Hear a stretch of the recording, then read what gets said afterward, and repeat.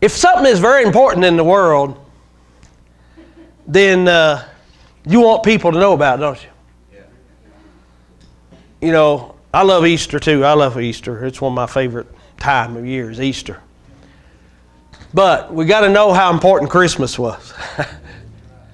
I mean, the Word of God, all through the Bible, God sends prophets. He sends different people. He sends even angels to tell what's going to happen. And real quick, we want to look during a season of a little under 6.5 months. God sent 4 messages. 4 messages. Messengers. Same one sometimes, a lot of times. But the message came. And it was for a very important event that was coming. I mean, God doesn't do that all the time. How many knows God doesn't do that many times? But He did this because He wanted the world to know, He wanted you and me to know how important this event was. This isn't something that happened every day. This is a one-time deal. Amen. That God would come to this world in the form of a baby.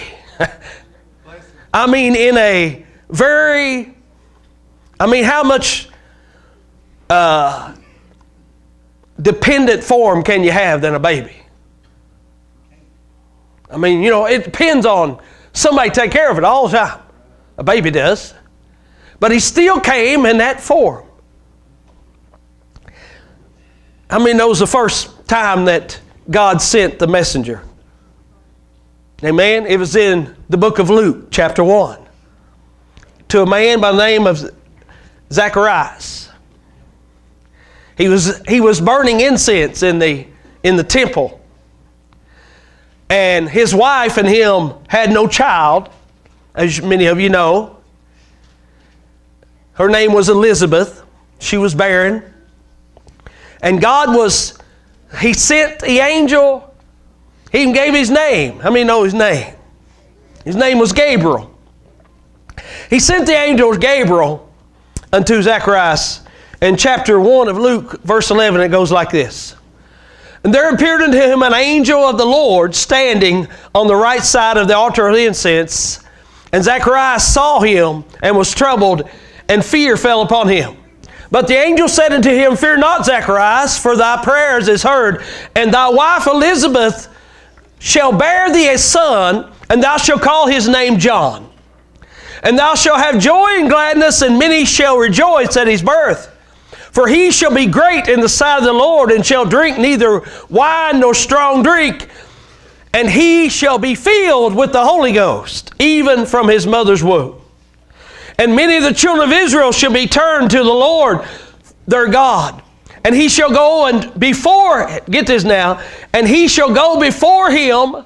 Him, who's him? Who do you think he's talking about? Talking about Jesus, amen. In the spirit and power of Elias, to turn the heart to the fathers, to the children, and the disobedient to wisdom of the just, to make ready a people prepared for the Lord. And Zacharias said unto the angel, Whereby shall I know this? For I am an old man, and my wife is stricken in years. And the angel answered and said unto him, I am Gabriel, that stands in the presence of God, and am sent to speak unto thee, to show thee these glad tidings. Amen. So he tells him there about the prophecy of the Old Testament, about the one going forth and crying in the wilderness, preparing the way. Right? So here's the first indication that the Lord is coming. The Lord is coming. Amen. And so Elizabeth does conceive. And also in the book of Luke, we see the angel Gabriel once again appearing to a young woman named Mary. And we're going to find that it's been about 6 months since this happened. I just read to you. The first messenger came, right? And here comes the next one. And if you don't think Christmas is important, I know a lot of people, oh, it's Christmas. But see, we're looking at it through the eyes of the world sometimes. Because the world has what's the word I'm looking for? They have commercialized it to death. That doesn't mean that it wasn't important. It is important. It was very important. That important enough that God sends these messengers to let the world know, to let you and I know. In the book of Luke, chapter 1, 26, and in the 6th month, the angel Gabriel was sent from God unto a city of Galilee named Nazareth,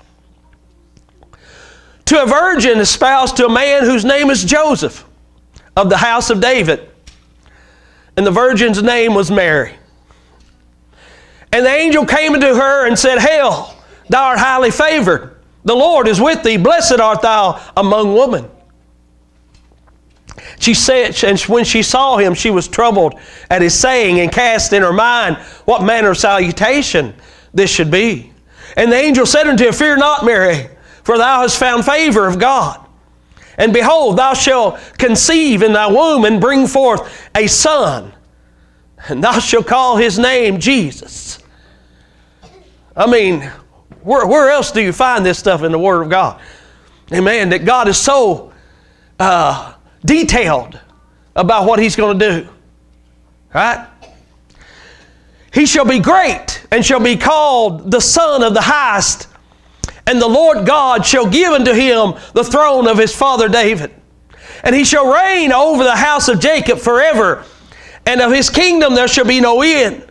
Then said Mary unto the angel, How shall this be, seeing I know not a man? And the angel answered and said unto her, The Holy Ghost shall come upon thee, and the power of the highest shall overshadow thee. Therefore also the holy thing which shall be born of thee shall be called the Son of God.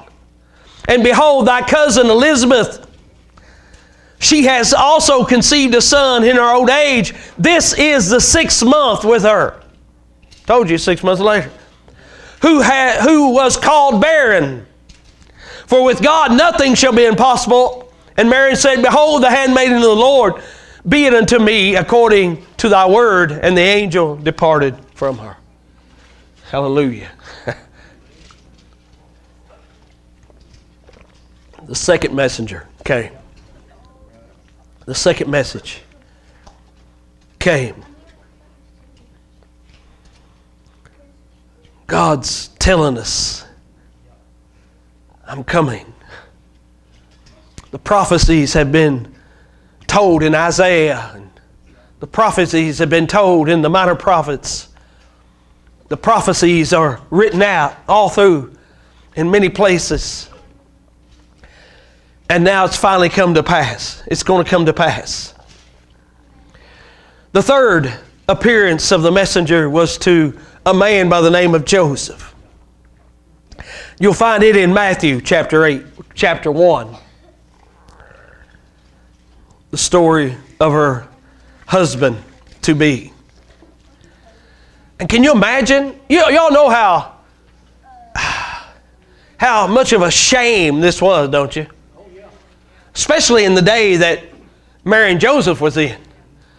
I mean, if you had a child and you didn't have a husband, you was marked off as bad. You're bad. And how many people's going to believe you that this is the Savior? You know? And Mary, she didn't just carry that when she was with child. She carried that the rest of her life. Because people's going to say, oh yeah, that was Mary. She had her first son out of wedlock. You know she's going to carry that. Because people ain't going to believe. They like gossip. But her husband knows the truth. Her to-be husband. His spouse husband. Because God sends another messenger. In Matthew chapter 1 verse 18 says, Now the birth of Jesus Christ was on this wise, when as his mother Mary was espoused to Joseph, before they came together, she was found with child of the Holy Ghost. Then Joseph, her husband, being a just man and not willing to make her a public example, was minded to put her away privately. But while he thought on these things, behold, the angel of the Lord appeared unto him in a dream. The others he just appeared to. This one is in a dream. Saying, Joseph, thou son of David, fear not to take thee Mary thy wife, for that which she conceived in her is of the Holy Ghost. And she shall bring forth a son, and thou shalt call his name Jesus. For he shall save his people from their sin.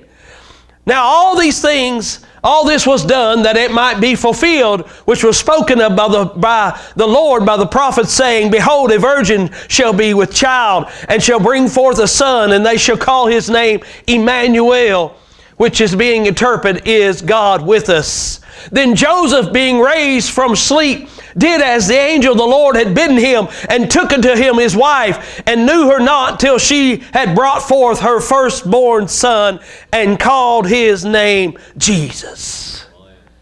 Amen. The third messenger has come to proclaim the Son of God. Jesus is coming. He's coming.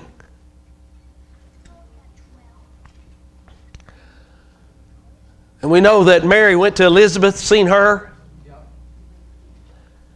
and was probably there until her son was born. And then she returned. And she returned to Nazareth very pregnant. Then we know the taxes went out, and they went to Bethlehem, right? And the fourth messenger comes. To probably some of the poorest people upon the face of the earth at that time. Why didn't he come to the kings and priests? And why didn't he go to the princes and all these? He went to the shepherds, didn't he? You'll find this appearance in chapter 2, starting verse 8 of the book of Luke. 4 times that I know of, unless I missed one somewhere, in this time period. It says, and there were in the same country shepherds abiding in the field, keeping watch over their flock by night.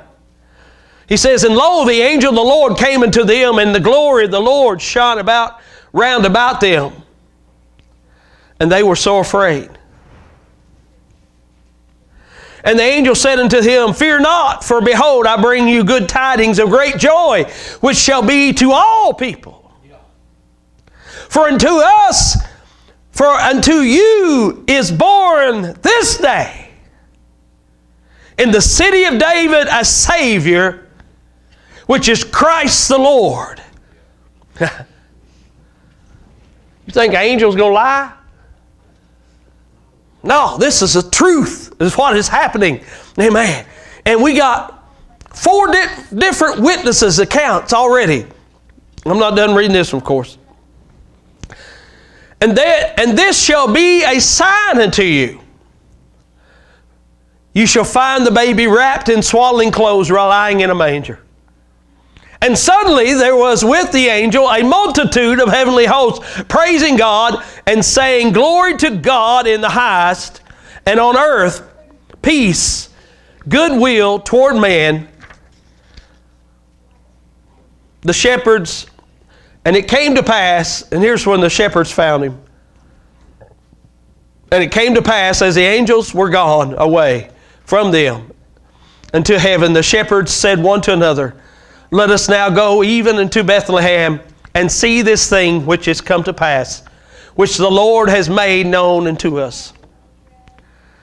And they came with haste, and found Mary and Joseph, and the baby lying in the manger. And when they had seen it, they made known abroad the saying which was told them concerning this child. Amen. 4 different messengers bringing the good news of what God was doing in this world. Over 2,000 years ago. And it's still good today. We still rejoice and celebrate His birth today. I pray if we tarry 1,000 years, that they'll still be celebrating the birth of Jesus Christ. I pray they will. I don't know. But in our hearts and our minds, until we leave this world, you and I should be thanking God for this day. Amen. That God came to earth. And this is just not our belief. It's also the testimony and the witness of 4 different messengers that God said, this is an important event. You need to remember it. You need to remember it. You ought to celebrate it. I think we ought to celebrate it. As the Spirit of God leads us to celebrate. Not as the world directs us to do so, but as the Spirit of God leads us to celebrate. Amen. And you'll hear some people, oh, Christmas is a pagan nation and a pagan holiday and all this. Because it happened to fall, they've celebrated about the same time of other things. Amen. I don't care about none of that. I'm just going to celebrate the birth of Jesus Christ. Amen. I'm just going to celebrate Him coming to this earth. And that's how it began. Praise God. It's a good day to do it. I don't see a thing wrong with this day myself to do it. Amen. Somebody else may do it, but that's all right. Amen. Let them celebrate it on whatever day they want to. Praise God. I won't celebrate it on this day because it's true. God said it's important. It's important enough for Him to send 4 different messages at different time periods before He came. If you don't see that as being important, I don't know what is. I mean, did He do that even when He was crucified? No, there wasn't angels came and pronounced the Lord's going to be crucified 4 different times. Amen. It was a very important event, and it was told about in the Old Testament many times. But this one, He sent messengers to speak and to let them know, this is me. This is not something that just happened. This is me. This is from heaven. This is the Savior. This is the Messiah. This is the one you've been waiting on. This is, I mean, it wasn't just Simeon that was told by the Holy Ghost that you're going to see the salvation of the Lord before you die, which he did. He held him in his arm, the old priest, and he realized who is holding. He said, now I can die. Now I can die. My eyes have seen the salvation of the Lord. Witnesses. And then Anna come in, right? Wasn't that her name? Came in and testified and witnessed of the same thing. Amen. But these was angels, y'all. These was God's messengers. Amen. He said, I'm here. And now we're waiting on what? For Him to come back. Waiting on Him for Him to come back. Amen. Thank the Lord. Diane, would you come to piano, please? I hope you had a wonderful Christmas. And I've enjoyed this service today. Thank God for it. The songs, stuff has been done. This is what the Lord has laid up on my heart. And that's what all I can do too, is what the Lord lays upon my heart. And now that's what I'm going to do. Amen? So we thank the Lord for each one, your songs and testimonies. Amen. It's just been good. And I don't know what else you got planned for today, but I pray that you'll enjoy it and just celebrate and have a great time in the Lord. Those who can, though, would you stand with us? Maybe somebody need to come pray. I know sometimes it's hard during holidays when loved ones are gone. But for Christians, say, man, that's just for a moment. That's just for a season.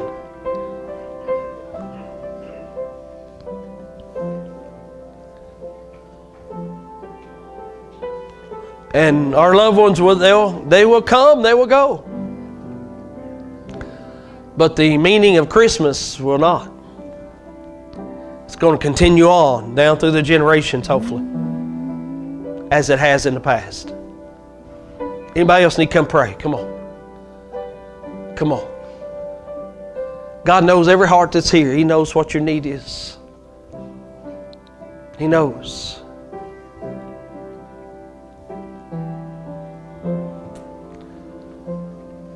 Yeah, it's a Christmas time, but I mean, we celebrate Jesus all year long. You come back Wednesday night, and we're going to be celebrating Jesus then. And you come back next Sunday, we're going to be celebrating Jesus then. And the Sunday after, and the Wednesday after, and the Sunday after, and the Wednesday after, and I pray we'll just continue on doing so. Praise God. Amen. Celebrating Jesus. And however the Spirit of God will lead us and guide us. Amen. Anybody else need to pray? Need to pray.